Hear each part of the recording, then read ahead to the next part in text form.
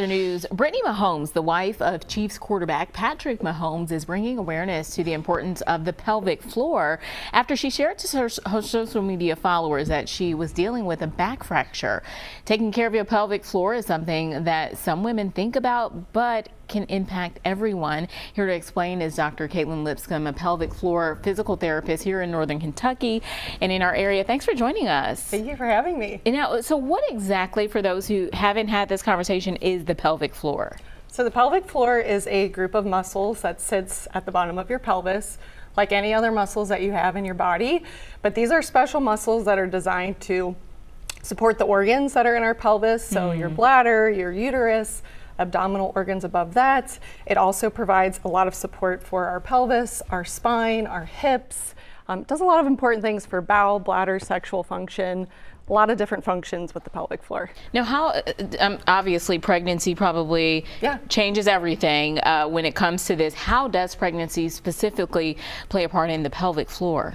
So because the pelvic floor sits at the base of the pelvis here, during pregnancy, as that baby is growing, it puts a lot of stress down through the pelvic floor over that 9-month span.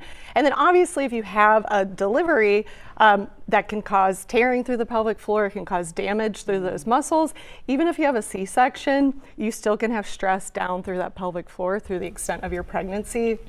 There's also a lot of hormonal changes that can affect how it's functioning. So definitely something to think about when you are thinking about becoming pregnant or in the postpartum period. I know a lot of women and friends who deal with fibroids and things also, even though it may not be a baby or a pregnancy that can cause strain there. Talk about who else can be impacted by pelvic floor dysfunction. So any individual could have pelvic floor dysfunction. We all have a pelvic floor, all genders, at all ages. So children can have pelvic floor dysfunction that might present as constipation. Adolescents could have pelvic floor dysfunction. Men can actually suffer from pelvic floor dysfunction. I think more often we think about women who are pregnant and postpartum, but really anyone could have issues with it. Things to look for are leaking with exercise, if we have pain in the pelvis, pain in the back, if we're having feelings of like heaviness, bulging in the pelvis, constipation, frequent trips to the bathroom, all of those things could indicate pelvic floor dysfunction. And we know the issue, Dr. Lipscomb, but a lot of people are saying, what can I do to fix it? My back hurts, you know, everything else. I can't laugh sometimes without a little situation happening. What are some recommendations for people? Should be laughing at that one. For people to care for their pelvic floor, even if they're not having problems right now? Yeah, so my #1 piece of advice, because I am a pelvic floor PT, is to go see a pelvic floor PT. We are the experts and we can determine things that you might not even realize that are going on. But other things are to exercise, but to exercise with good form and using muscles appropriately. So a PT is great for that too.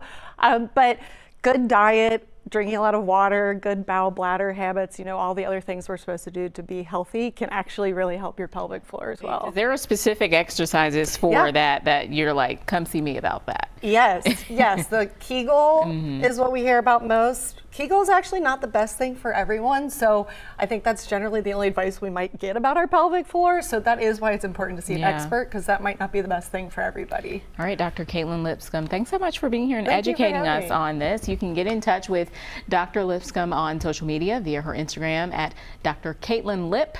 We will have that information on our website, WLWT.com. Thanks again for being here with us. Thank you.